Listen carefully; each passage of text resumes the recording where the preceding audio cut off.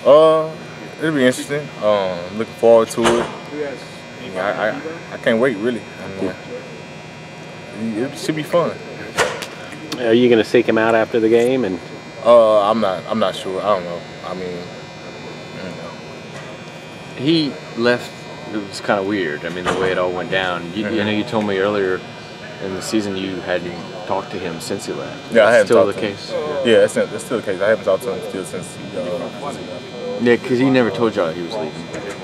Right. I never got word from him that he. Yeah. Where did you get it from? Where did you get word? What do you remember about when? I think it was I just think through the media. I think some of my teammates, and I still didn't believe it until I actually seen it for myself. So. So you never like texted him to ask or you? Nah. No. how did that make you feel? What? Him leaving like that, cold. I try to just be understanding about it, you know. I mean, as a man, you gotta do what you gotta do what he had to do. So, I don't hold no grudges or anything like that. Did you get an explanation from Coach Miles about why he left?